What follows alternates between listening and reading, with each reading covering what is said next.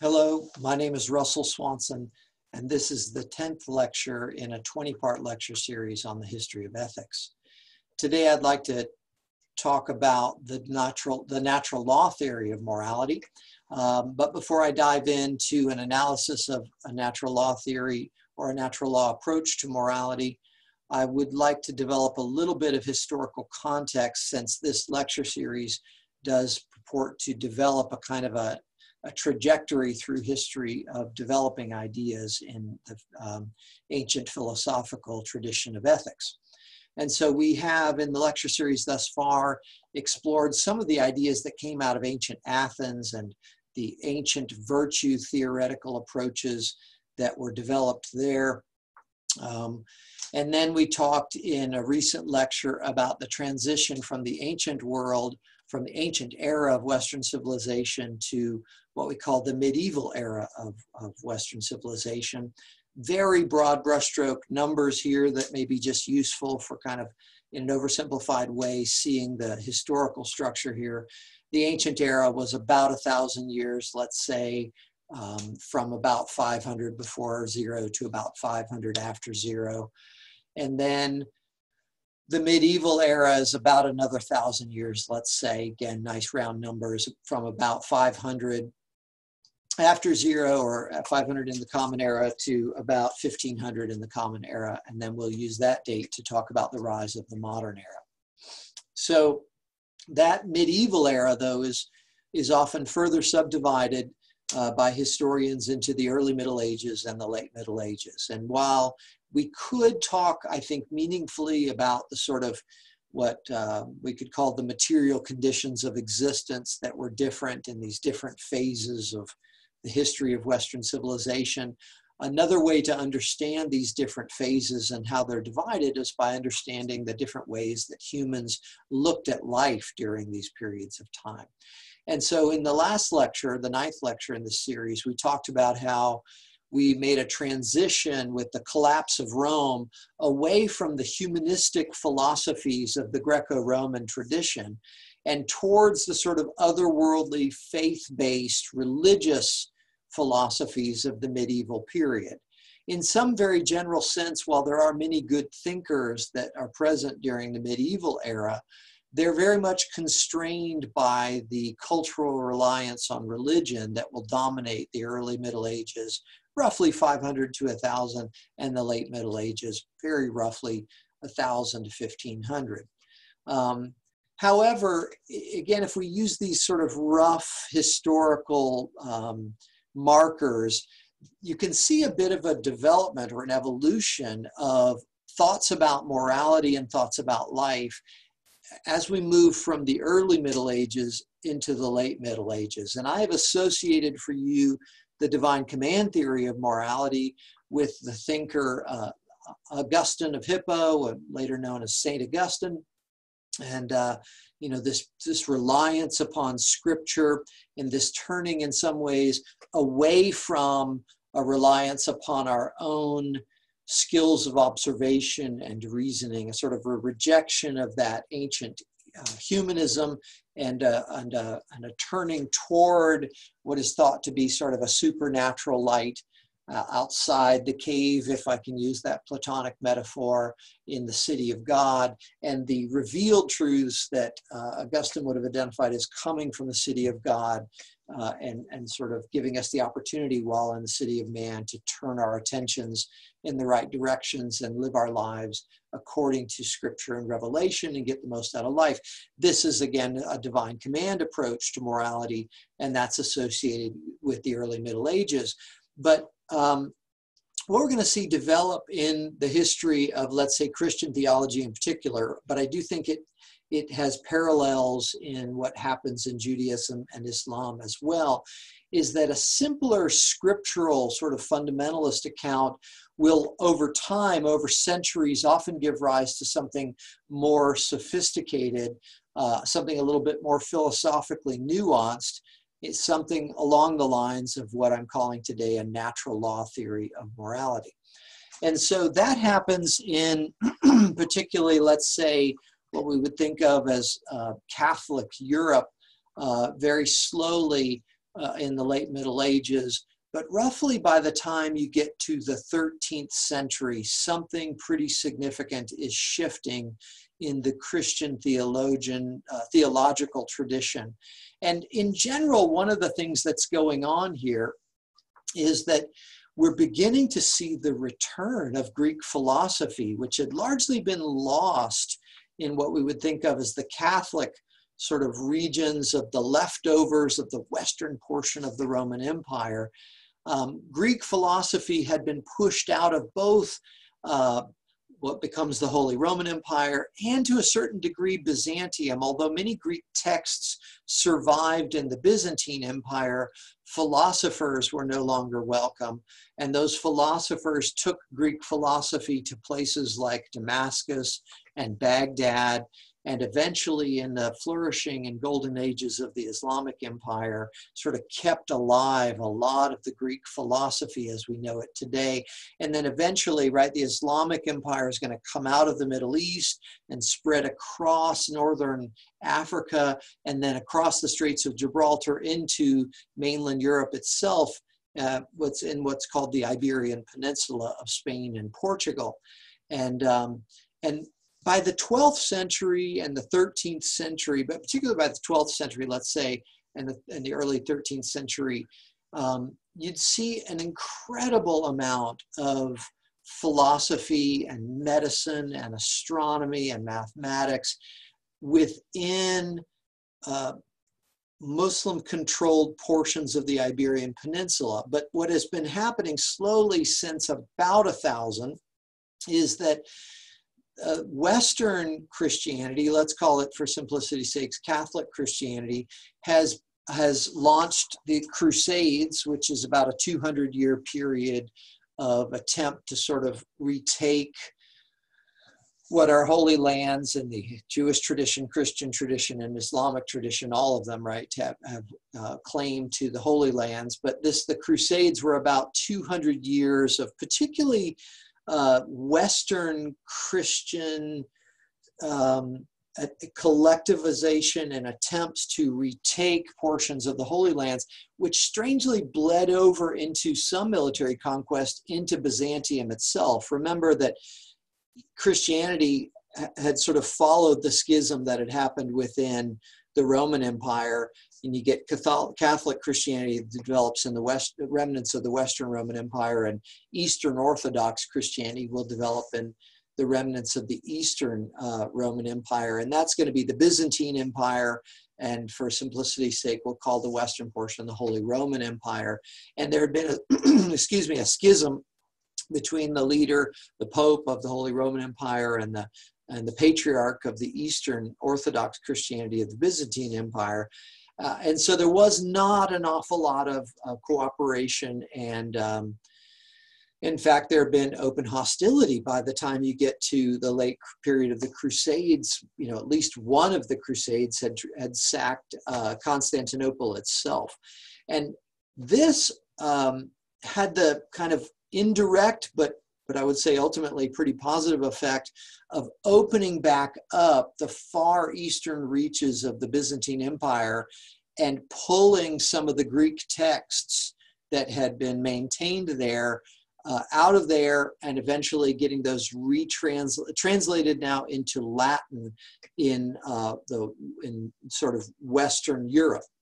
And the same had been happening over centuries in the form of what was known as the Reconquista, which was Western Christian Europe's attempts to reconquer Spain and Portugal.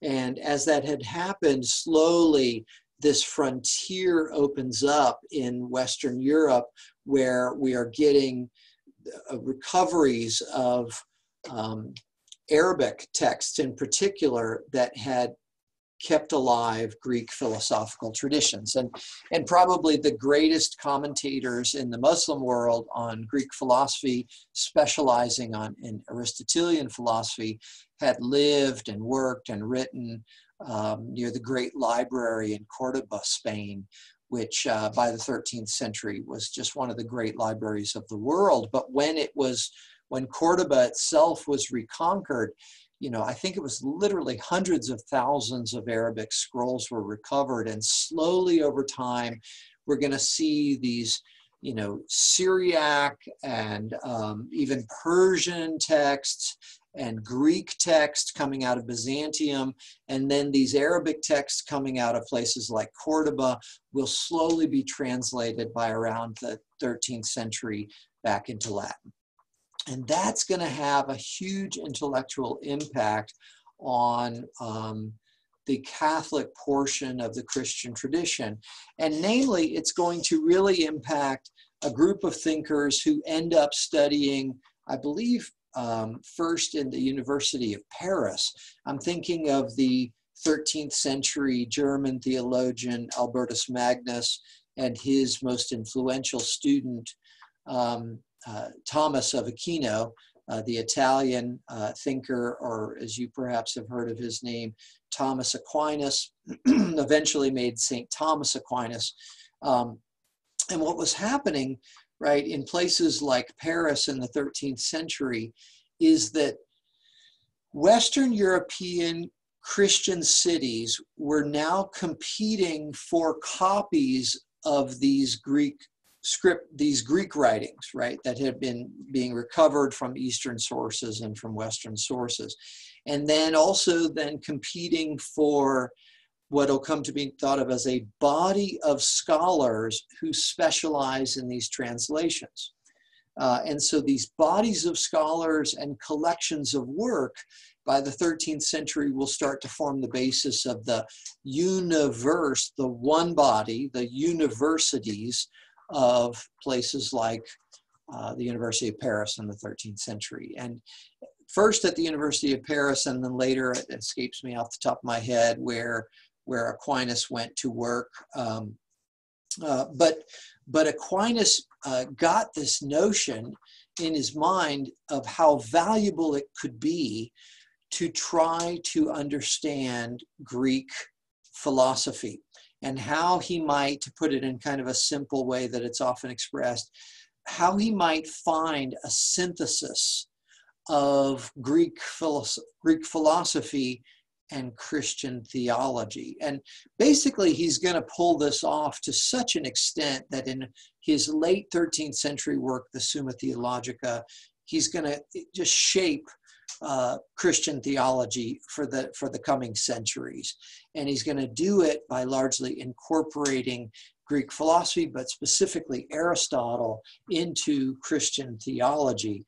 Plato will show back up, but for whatever reason, Platonic texts are slower to be translated out of these Greek Eastern sources and Arabic Western sources. And so Aristotle is going to get about a 200-year head start on Plato in terms of being brought back into, rediscovered, reincorporated into the Western philosophical tradition of the late Middle Ages.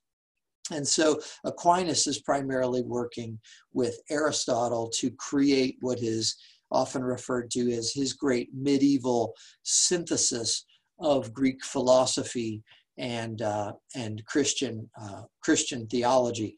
And by the way, I think that in some respects,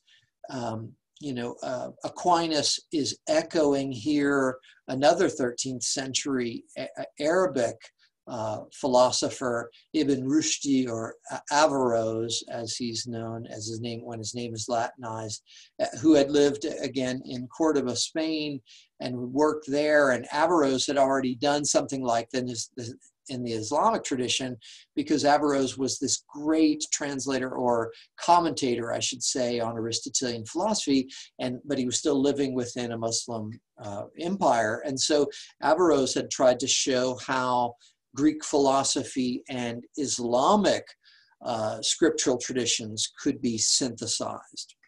And now Aquinas is going to be the one in Western Christian traditions to pull this off most successfully in his summation of Christian theology, the Summa Theologica of the late 13th century. And again, he's following the work of Albert the Great. And this was pretty daring work, I would say, in the 13th century, because many Christian theologians at this time would have been incredibly suspicious of pagan philosophy, let's call it non-Christian philosophy, particularly for the way that this non-Christian or pagan philosophy seemed to discount the notion of a personal deity. But Aquinas, as influenced by Albert the Great, saw that in some ways this was the future of Christianity. This was the way that Christianity would need to update itself in order to survive in some sense. I mean, I'm going to give Aquinas that credit, that in some sense he realized that if Christianity just turned its back on what he thought, I think, to be what he would have argued was the genius of Greek philosophy, that in some ways Christianity would become increasingly at odds with that and may have trouble perhaps maintaining its sense as sort of the dominant paradigm for thought in Western civilization. And so Aquinas in some ways salvages Christianity by finding a way to synthesize Greek philosophy and Christian theology. And to say this in another way, what Aquinas pulls off in the 13th century, which again, I want to just sort of emphasize that date to kind of emphasize how radical and forward-thinking this was in some respects. What Aquinas did was he developed a sense for how the life of faith, because, you know, of course, be clear about this. Aquinas was a deeply, deeply religious person with deep, deep faith in the Christian tradition and Christian revelation. But what he tried to show us is how the life of faith and the life of revelation and the life of reasoning, right, the life of philosophy, could be shown to not be at odds, but actually complementary to one another. Remember that Aquinas, as a 13th century theologian, would have, you know, cut his teeth on disputations. He would have studied Christian theology at these newly emerging universities by disputing, you know, interpretations of Christian scripture, which, you know, is going to do two things for him. He's going to be, you know, an absolute giant of a scholar of Christian revelation. But he's also going to understand this point we made in a previous lecture, that, you know, the most well-intentioned, well-informed, and thoughtful scholars of a scriptural tradition can disagree on interpretation. And so when he begins to wrestle with the remnants of Greek philosophy, and particularly Aristotelian philosophy, what he's going to see is non-Christian sources of something that looks pretty darn profound.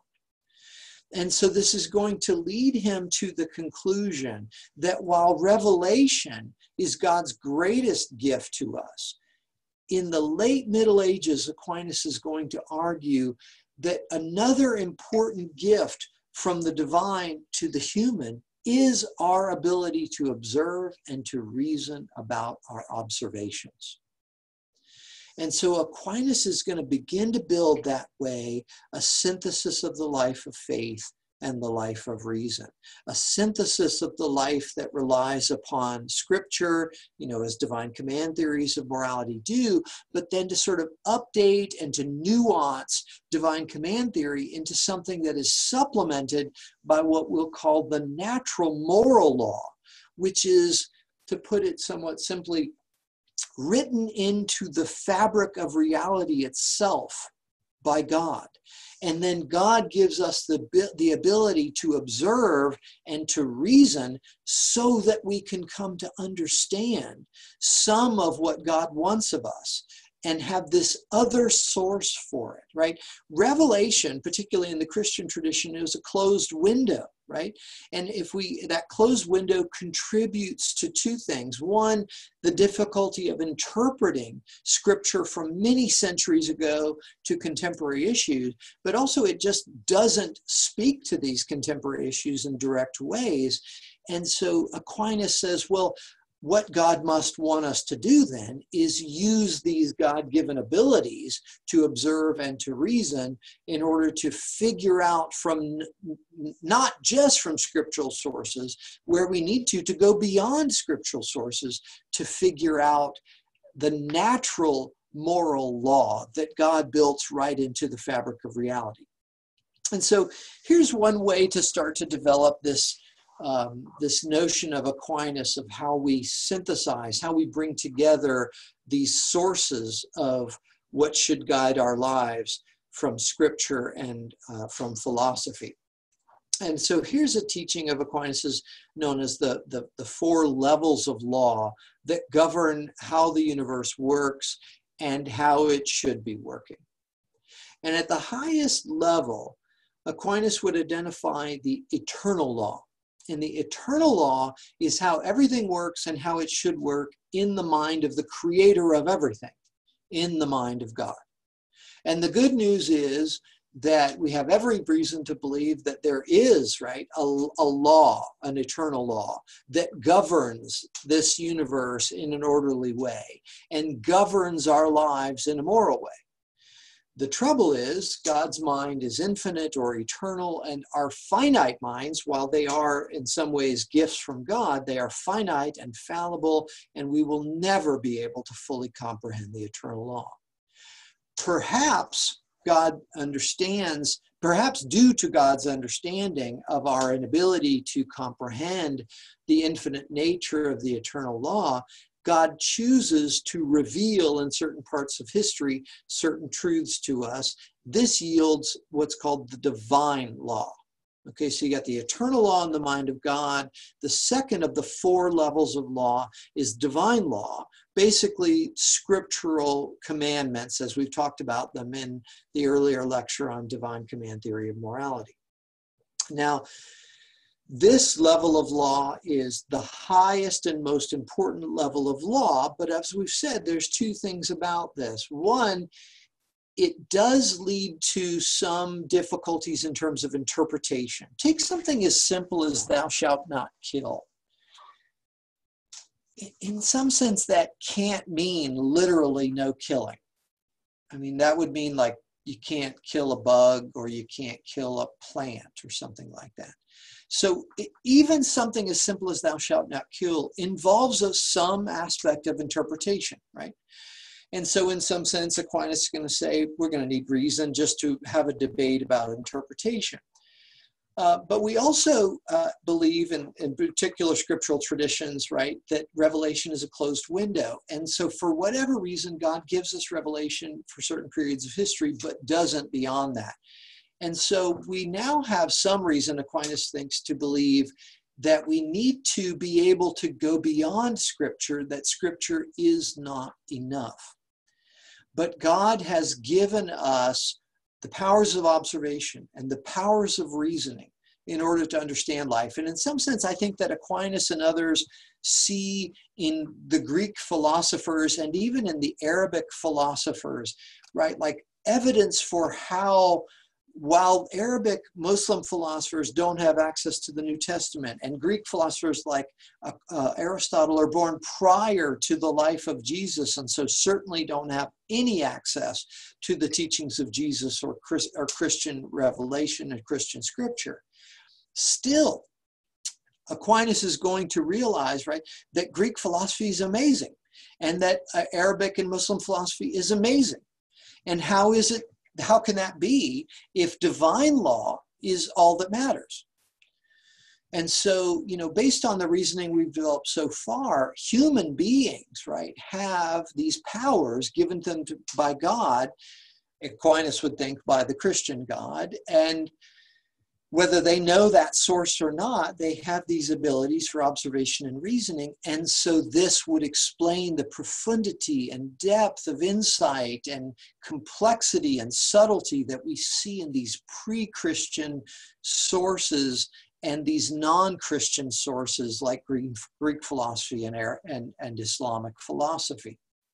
And so this generates for Aquinas the idea that there is a third level of law below the eternal law, which is forever beyond us, below in terms of importance, the divine law, which should always take precedence whenever we can develop a clear and justifiable interpretation of it. We find the natural law. And this is the way that the universe runs and how it should be run. And so this encompasses what we think of as when we hear natural law in the modern era, we think of, physics and chemistry and biology, and that's not wrong. But this would also, for Aquinas, include the moral law. And that's where I'll focus here. The third level of law, which is less important than divine law, but an important supplement to the second level of law, divine law. A complement and supplement to divine law as a human, available to human source of understanding of how life should work, is the natural moral law. And that is when humans use their human abilities for observation and reasoning to study the creation of the divine, the universe itself, and to try to reason out an understanding of how we should live that, again, might supplement and complement what we find at the level of divine law. Let me say a little bit more about how I'm trying to use these words of supplement and complement here.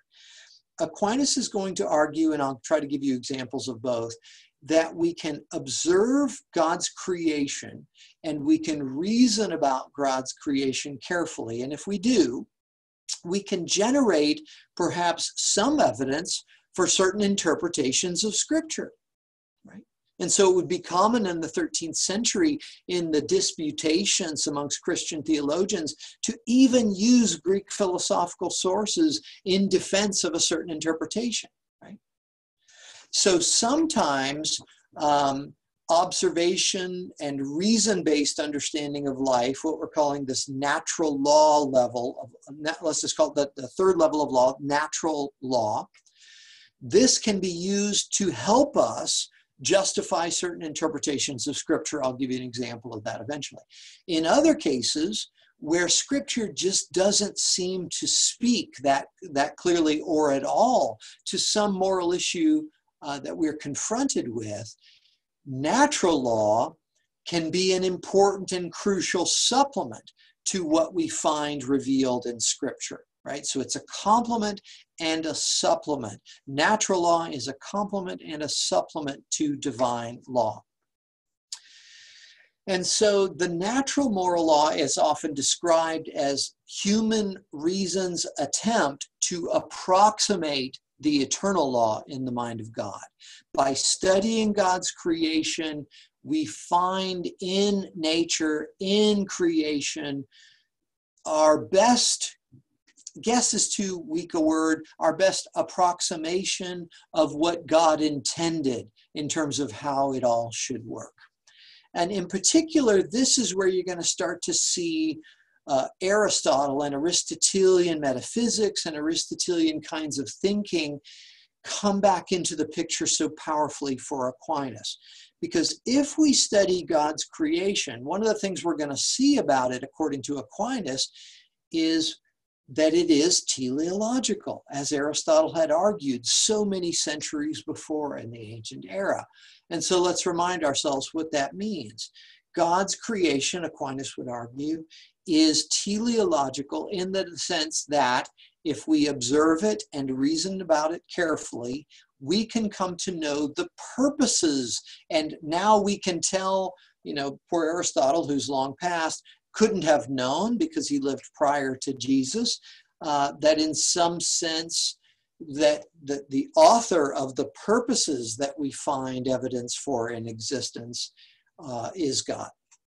And so God is the author and creator of this teleological or purpose-filled universe, and that if we observe God's teleological universe, we can find ways to reason out how we should behave in order to align our conduct with God's intended purposes, at least our best approximations of God's intended purposes. And so the natural law is the third level of law out of the four levels of law, as Aquinas saw them, governing the way the universe works and how it should work. Eternal law, divine law or scripture, natural law, which is sort of the philosophical attempt to understand, using the metaphysics here of Aquinas, God's teleological universe. And then both divine law and natural law give rise to another less important but still important level of law called human positive law, meaning that the actual codes that humans create, which ideally govern societies in ways that are consistent with the principles of natural law and divine law.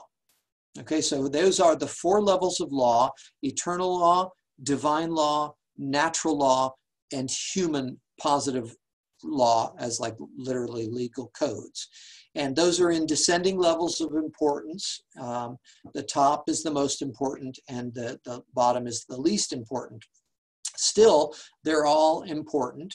And this is my attempt to begin to illustrate for you another way of understanding the what's called the medieval synthesis of the life of religion and philosophy, the synthesis that Aquinas attempts to pull off by showing how the life of faith and the life of reason can complement and supplement one another instead of being at odds with one another.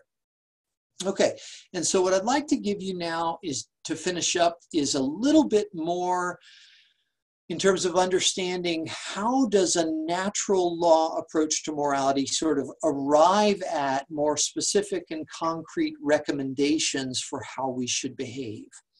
And so to spell this out, I'd like to just basically give you what amount to the three basic assumptions of a natural law approach to morality. One would be a certain metaphysical conception of existence, and that is primarily, most importantly, teleological, right? So there's a view of reality that is required here. It also, by the way, kind of assumes that there is this creative source, let's call it God, and then God builds a reality that is teleological, that is purpose-filled. Okay, and so if our metaphysics include a notion of a God that builds a teleological reality, natural world for us, then we can get to the second basic assumption of this approach, which is that what is natural, based on our observations of this natural world, the purposes, the natural God-given purposes of things, provide us guidance with how we should then conduct our lives. What is right is, in some sense, what is natural. What is right, or what is moral, what is ethical, in some sense, is what is in agreement with God's teleological universe, or what is in agreement with God's natural purposes for things. Okay, again, I'm going to give you some concrete examples of this in just a second that should help us with how a natural law theorist would sort of, the process by which a natural law theorist would reason in order to arrive at natural law principles, which would then inform our human positive laws in society. And so the third basic assumption of a natural law theory, right? The number one assumption is sort of the metaphysics, and that is that God's teleological universe. The second basic assumption is that we can read into that teleological universe in order to generate ethical principles or moral principles of actions. And then the third basic assumption is, as I've implied several times throughout this lecture, that reason is itself the God-given ability of human beings that is required for us to process our observations of God's teleological universe in order to arrive at these conclusions.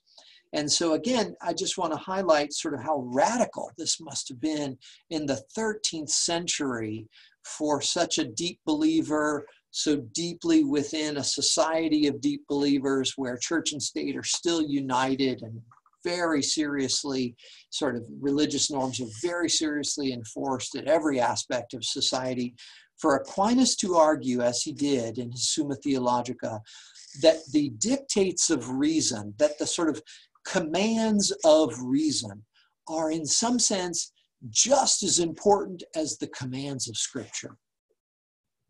Right? Like that is, I think that's really radical 13th century stuff there. And again, Aquinas is doing this in the Christian theological tradition in a way that somebody like Averroes would have done this in the Muslim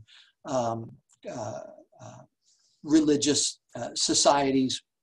And in some ways, they're both, I think, pretty radical and behavior thinkers whose behavior, really sort of put it on the line. But for Aquinas in particular, this is going to end up being really foundational, particularly for Christianity as it develops in this part of the world, France and Italy and Spain, in what we think of as maybe the Catholic Christian tradition. Aquinas will just become really foundational there. And so this natural law theory of morality will sort of just really be built into particularly this part of Western civilization that's going to leave long, long imprints and have a lot of sort of influence upon what you and I inhabit if we live in what we would call Western civilization to this day. I'll begin to foreshadow a point I want to make at the end of lecture here, which is that this approach to morality will not be very popular in the modern era. And we'll talk about that in the next lecture, next two lectures in particular. But it's going to be culturally very, very influential. And one of the really important remnants of this natural law approach to morality that we're going to see survive culturally and be very, very influential culturally into the modern era would be the recognizable moral idea of the natural human right. That in some sense, this is very much like what we've described so far, and that is that God sort of builds a moral law into the fabric of reality. And what we'll talk about by the end of lecture in terms of some of the challenges that will eventually emerge to natural law theory, which I'm going to return to here in a moment, this will eventually also impact this very important and influential construct of the modern era, which is the idea of the natural human right. But let me return to a kind of a fleshing out of the natural law by giving you some examples. First, I'll review the three basic assumptions of a natural law theory. As I've said in many of my lectures, first thing to understand is sort of the conception of reality or the metaphysics that underlies this particular approach to morality. And here I've said that the metaphysics of the natural moral law theory is, or the natural law theory of morality, is the teleological, the God-created teleological universe. And then the second major assumption is that what we can look at sort of the facts of this God-given teleological universe, this God-created teleological universe, we can look at the way it is and reason out the way we ought to be. We can look at God's natural purposes for things and reason out how we ought to ethically and morally conduct our lives. And that the third assumption is that God has implanted in us the powers of observation and thought in particular, reasoning in particular, and logic, right? Not as a threat to the life of faith, but as an important complement and supplement to our life of faith and our faith in Scripture. And so let me now develop for you two examples of how a natural law theorist might sort of reason out a basic principle of our ethical or moral lives. And I'll start with one that complements Scripture, and then I'll go to another that more supplements Scripture, right? So I'll start with one that is going to help us to agree upon a certain interpretation of Scripture, and then I'll develop another example that sort of goes beyond what we see in Scripture and therefore sort of supplements our moral understanding of our lives, going past in some ways what's available to us via Scripture. So first, the one that complements. Okay, let me develop this kind of quickly. And the idea here, right, is that let's say if we're talking about New Testament scripture here for a second, and in particularly the Gospels, you could make a pretty good case, I hope you would agree, that love and forgiveness and generally sort of kindness and respect towards one another is a part of a decent interpretation of the Gospels, okay, and the teachings of Jesus. Okay, now how might a natural law theorist go about reasoning his or her way to a similar conclusion without turning to something like the Gospels? And you know, this is actually an interesting sort of conundrum for somebody like Aquinas, because he's aware enough of other cultures to realize that they have, in many cases, arrived at similar ethical principles without the benefit of the Gospels. And so he's got this sort of, you know, question in his head that he thinks he's found an answer to. How do non-Christian cultures seem to arrive at similar ethical principles without the benefits of reliance upon something like New Testament or that subset of the New Testament that is the Gospels? Well, here's how a natural law theorist might do it. And again, important point, this is one of the ways in which a natural law theory of morality transcends the divine command theory of morality by showing us how somebody without access to particular scriptures can still possibly arrive at ethical ideals and principles using human reason. And one thing to see here is this is going to definitely foreshadow the sort of return of the philosophical experiment in the Renaissance and how that will be reborn and expand into the modern era. But here in this case, I'm showing you more specifically how natural law theories of morality, whether they're Jewish or Islamic, or in this case Christian, go beyond divine command theories, are more philosophically subtle and more philosophically explanatory, right? Because they can explain how non-Jewish or non-Christian or non-Islamic societies can arrive at similar conclusions to those societies that are pulling from Jewish scripture or pulling from Christian scripture or pulling from Islamic scripture. Because the natural law traditions that emerge within Judaism, Christianity, and Islam are all going to turn to the similar kind of solution, which is that God gave us this capacity for logic and critical thought and reasoning for a reason, so we can observe God's creation and figure some things out for ourselves. And so returning to our example here, I set up for you that one decent, perhaps, interpretation of the Gospels is to say that we have a God-given commandment to try to love one another, okay? Doesn't take much interpretation, I would say, to interpretive work to pull that out of the Gospels, right? That's, I hope, totally consistent there.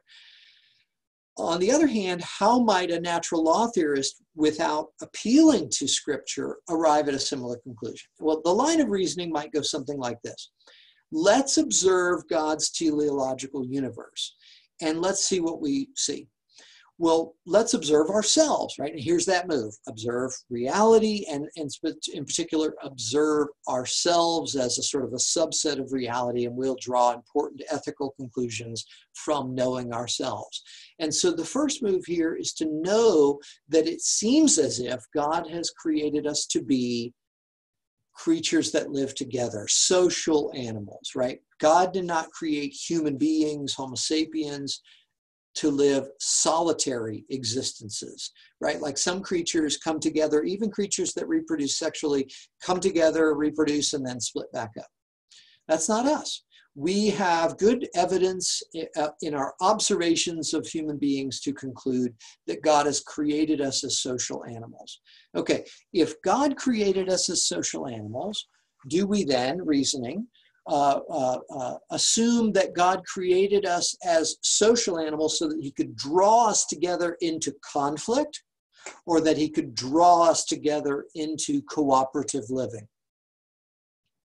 Okay, so the natural law theorist, you can see where that's going, would conclude that God seems to have built us as social animals so that we could learn to cooperate.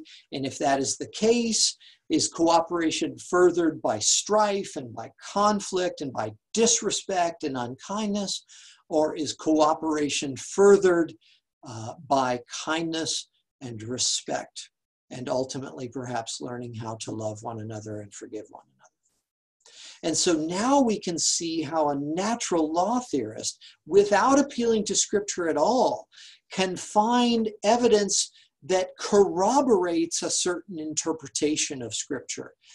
Without looking at Scripture, by just looking at this, again, the framework is this God-created teleological universe using God-given skills of reasoning. We can observe very carefully and see how the natural order of things gives rise to the ethical order of things.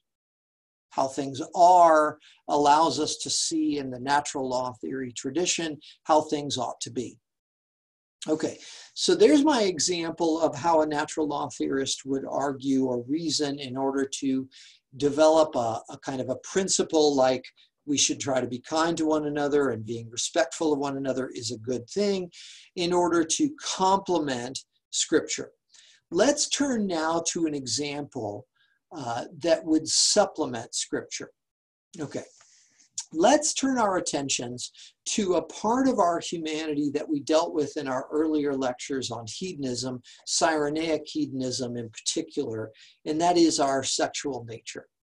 Obviously, if we observe God's, again, just assume the framework for this discussion, right? Observe God's teleological universe, and what you will find is that God has made us generally sexual creatures with sexual urges and appetites and desires. And so let us reason about why God would have given us this sexual nature.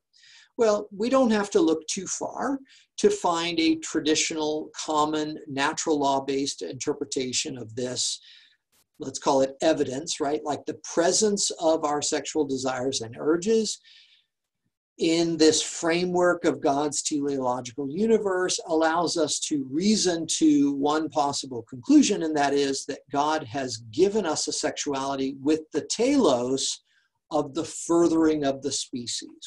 That the purpose, the God-given telos or purpose of human sexuality, the God-given purpose of our sexual drive is for reproduction or procreation.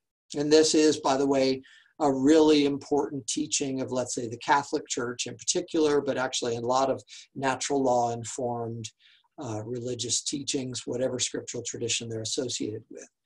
And so we have Scripture, which is, largely silent on the specifics of how to be moral and ethical with regard to our sexual nature. It just seemed, based on the evidence that we have, that Jesus didn't speak much to this issue. And so thank goodness, we might say, thank God, right?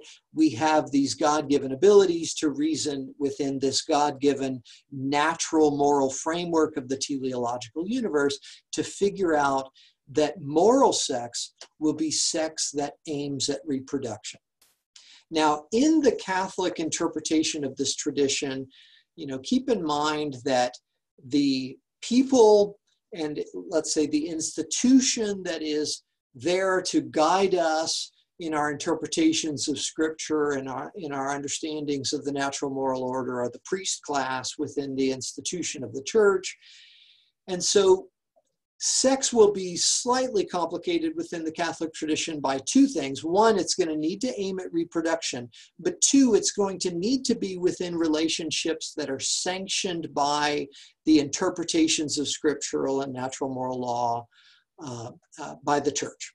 And so relationships that are sanctioned by the Church will set the context for proper expression of our sexual natures. And so maybe we would turn to something like Genesis and the idea of Adam and Eve to say that within a relationship between a man and a woman, right, as sanctioned by the interpreters of Scripture and the natural moral order here on earth, the Church, that relationship, that sex in a relationship sanctioned by the church that aims at reproduction will be moral. That will be morally permissible sex. Now, of course, our sexual desires go beyond that, but this is where, we can see a kind of a prime example of how the natural law theorist looks at nature to try to gather evidence about from the way things are, as interpreted through this framework of God's teleological universe, to an understanding of how they should be. God gives us a sexual urge, but that doesn't mean acting on it in any old way is the right thing to do, because we have, through this line of reasoning, developed an understanding that God gave us a sexual urge so that we could reproduce the species. Right? And so this is going to inform like Catholic theological interpretations of moral sexuality to this day. And let's just sort of spell a couple things out that should be very obvious.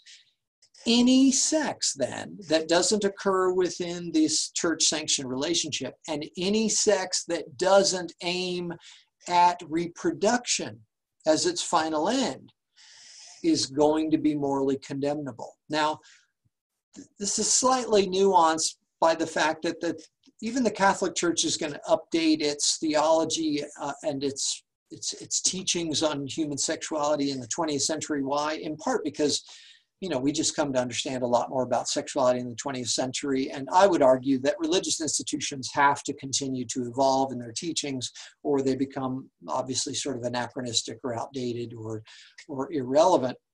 And I think the Catholic Church has to some degree updated its teachings on human sexuality to include, for example, the idea that sexuality is part of, literally, as we talked about in an earlier lecture, making love, creating intimacy. And so within church teachings, Catholic Church teachings in particular, we'll see an emphasis on, certain expressions of sexuality that don't immediately or directly aim at procreation are allowable if they further the intimacy between a husband and wife, and that strengthens the bonds of the family.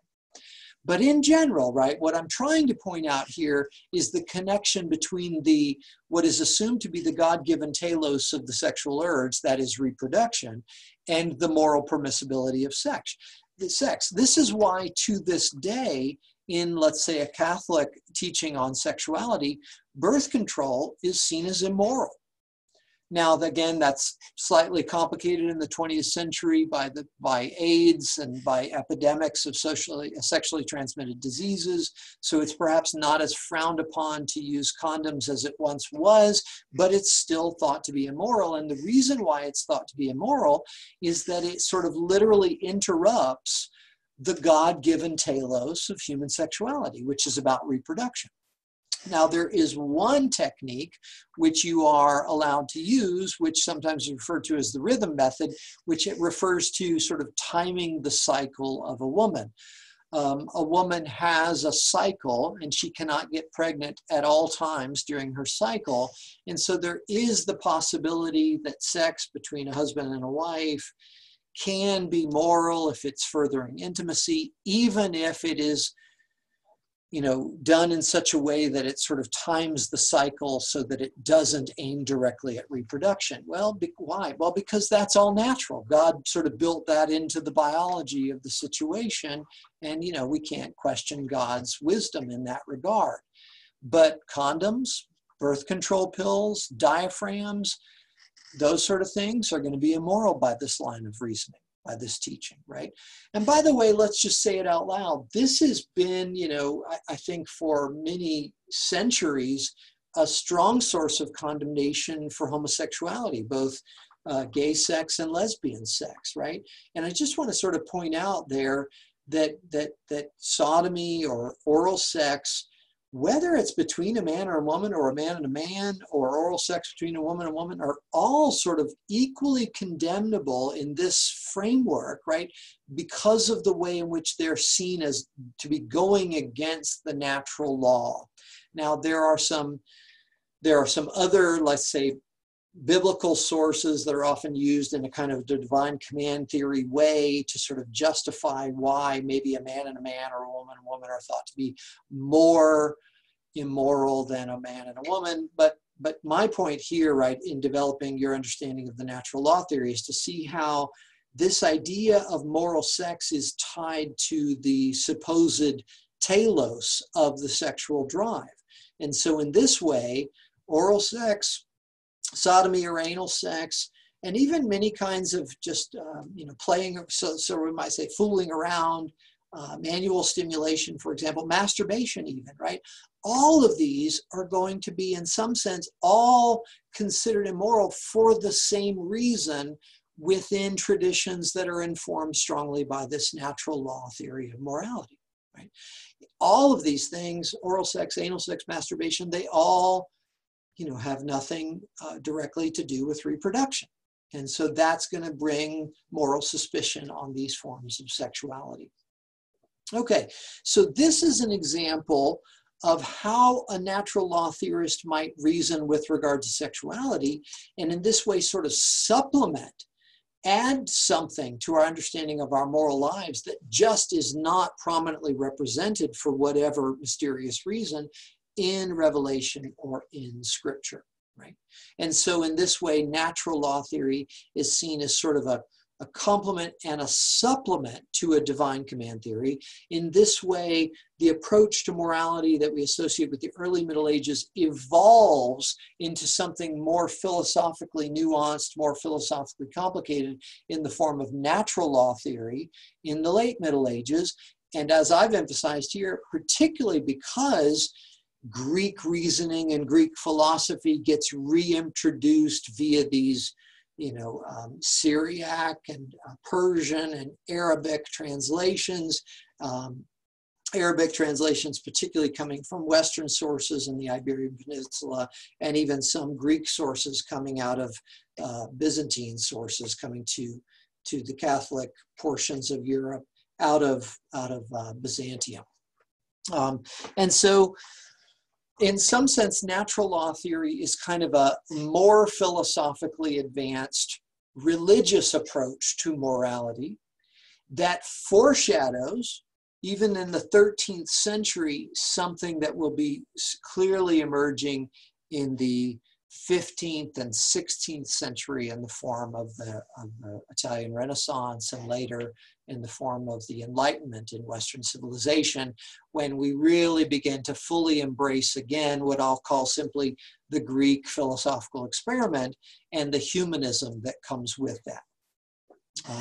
And in particular, and this is not irrelevant or tangential to where I want to finish today's lecture on natural law theory, in particular, the Aristotelian naturalism, right, that has been reintroduced, the Aristotelian systematic study of the natural world that has been reintroduced from these sources that we've talked about today, will end up playing a role in the renewed interest in systematically studying the natural world, which is going to be further sort of codified into a methodology that today we think of as the scientific method. And the reason why this is not too tangential or not, it is actually related to this discussion of natural law theory, is that this is going to end up coming back to bite in some ways this tradition.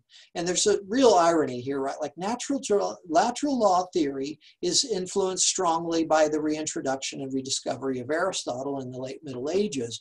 But at the same time, the rediscovery and reintroduction of Aristotle is going to, eventually foster a renewed interest in the systematic study of the natural world, which is going to give rise to science. And then science itself is going to come back around and cause problems for a natural law theory of morality. And if I can sort of try to put a fine point on it, sort of put a kind of a detailed place where this is going to hit the natural law theory of morality, it's going to be right in the concept of the telos itself. It's going to be right in the metaphysical foundations, right? Like here's that major point of understanding ethics. Ethics is grounded in metaphysics. And when science really changes our conception of reality pretty dramatically in the next few centuries and undercuts our teleological conception of reality, right? That's going to really hurt the natural law theory of morality, because without a teleological basis or metaphysics, natural law theory just sort of collapses in on itself, and we're left sort of searching for a different understanding of where morality comes from. That's going to really yield a radical new series of approaches that we're going to call the modern ethical theories. And to say this another way, right, while I've argued here, and I'll repeat because it's really worth repeating, natural law theory is going to, when I spell it out, sound very familiar to you. Natural law theories or natural law-like interpretations of human sexuality should sound very familiar to you. If you ever have heard of people referring to something as wrong because it is unnatural, right? Like that's very much coming out of this theoretical framework, right? And that has been culturally very dominant, I would say, even to this day. But more and more, as we move from the late Middle Ages into the early part of the modern, into the Renaissance and the early, into the Enlightenment of Western civilization, into the modern era in general, what we're going to see is a tension between the theories of reality generated more and more by the methodology of science and some of the fundamental claims of natural law theory. And I've already said one of the big places is in this first major assumption: the teleological universe will be called into question by the modern scientific worldview. And I'll say it another way. The modern scientific worldview will just not need the concept of the telos in order to explain certain aspects of the physical, chemical, and biological world better than we've ever explained them before. And because the modern scientific worldview will have more success in explaining the physical, chemical, and biological world than we've ever had before, and because it won't use the concept of the telos to do so, that's going to be a problem for the metaphysics that is the foundation of the natural law view. And now let's also look back at the second major assumption of a natural law theory of morality. It's this idea that we can look at the natural world and figure out sort of the way it is in order to figure out the way it ought to be. Certainly by the time we get to the 18th century Scottish philosopher David Hume, in sort of the height of the modern era and the enlightenment of the modern era, that is going to be explicitly called into question. I would think sooner than that, but Hume really puts a point on it and says, look, you cannot get a moral ought from the way the world physically is. Is cannot generate ought. Is cannot derive ought. No amount of thinking and reasoning, Hume will say, about the facts of the natural world will yield what we could call facts about the moral world. You cannot derive ought from is. You cannot derive morality from reality as informed by science. And so more and more in the modern age, we're going to see a temptation to embrace this dichotomy between the facts and the values. Any values, but specifically the moral values of right and wrong and sort of good and evil. And so this too, this separation of fact and value in the modern age, in addition to the lack of the utility of the concept of the telos in the modern scientific worldview, will eventually really undercut the natural law theory, which will, as I said, this is complex, intellectually, continue to really inform culture for centuries, but it will not inform philosophical dialogue outside of very specific religious traditions. It will inform us in key ways, right? Like, look how fundamental this is in, let's say, the United States of America. We hold these truths to be self-evident, that all men are created equal, that they're endowed by their creator with certain unalienable rights, and chief among these rights are the rights to life, liberty, and the pursuit of happiness. That Jeffersonian language should sound very familiar to many of us, right? And that language in many ways echoes natural law theory of morality. And here it is, language from the 18th century. And what I'm going to develop for you over some of the next few lectures, though, is why there is a crisis looming in the modern age for morality. And it is a crisis born out of the tension of the rising conception of reality brought to you by science. We might say the metaphysics of the modern scientific worldview. And the tension that will hold, the tension that will create between this metaphysics and these theories of morality, like natural law theory and its echoes in important modern ethical concepts like natural human rights. I'm going to call this the modern crisis in ethics, and my next lecture will be entirely devoted to that. But this ends my lecture today on the natural law theory of morality. And whatever you decide about the natural law theory and the critique of it here that I offered at the end, I hope you find your way to good and fulfilling and moral lives. I'll wish you well, and hopefully see you at the next lecture.